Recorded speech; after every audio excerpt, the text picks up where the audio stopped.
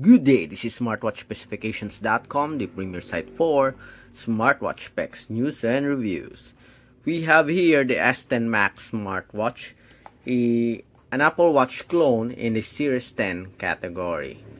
We already checked out its specs, its design, as well as the menus and features. So on this video, we are going to pair it with its support app. So this smartwatch, based on the box here, it is using the Laxasfit application. We have the QR code here on the user manual, as you can see here, and we also have it here in the smartwatch. Okay, so let's check. We have the settings here. If it's not available here on the main menu, go to the settings, but we have it here. We have the QR code here.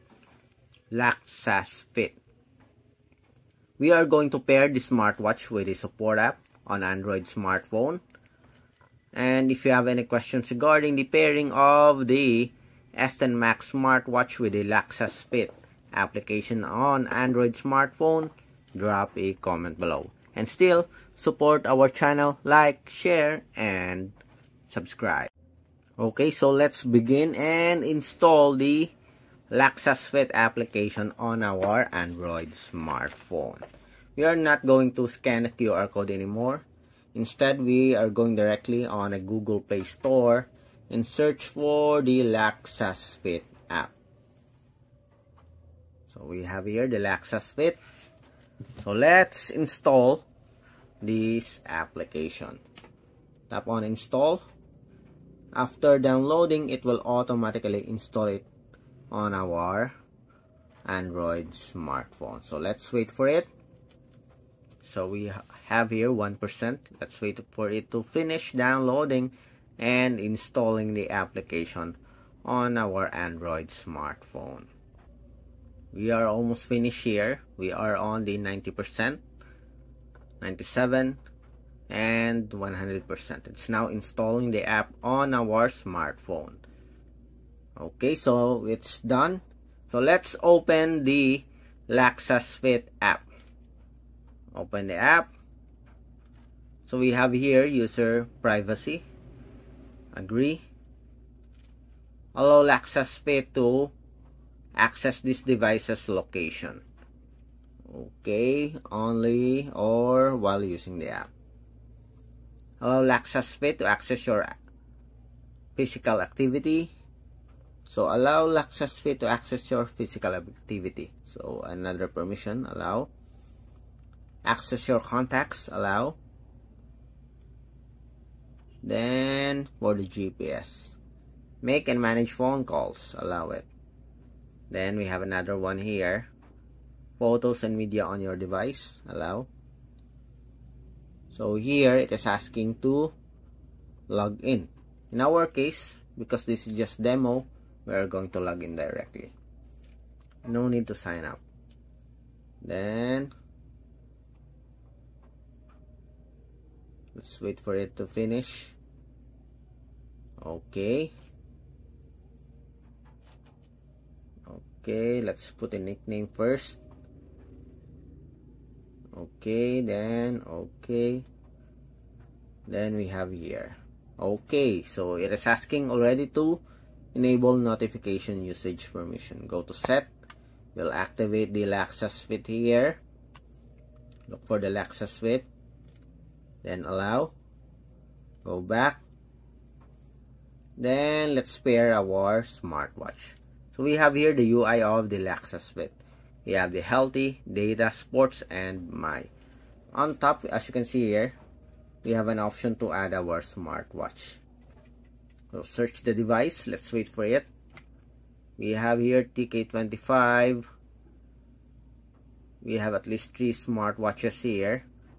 So it is not that TK25, but I'm not sure about smartwatch, and the other one is the watch. So let's see. Let's go to the about section of our smartwatch. What's the Bluetooth address? 4142B9. So here on the bottom part, 3A. Tap on it. And let's wait for it to connect to our smartwatch. It's now connecting. Connected. Okay, failed again.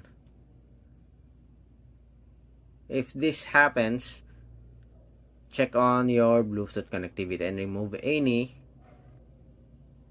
device that is connected. Seems like we are paired. Pair the watch and we are paired. Seems like we have successfully paired our smartwatch. Yes, we are connected. Okay, I thought we are not going to get connected to the support app.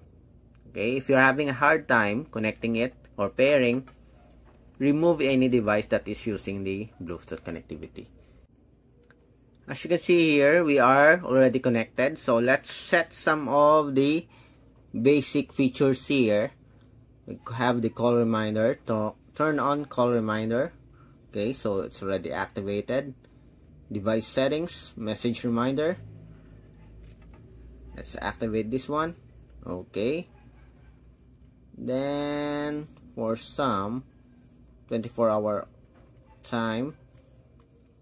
Okay, we'll disable this one. We'll use the 12-hour format time or follow the system here. Okay. What else?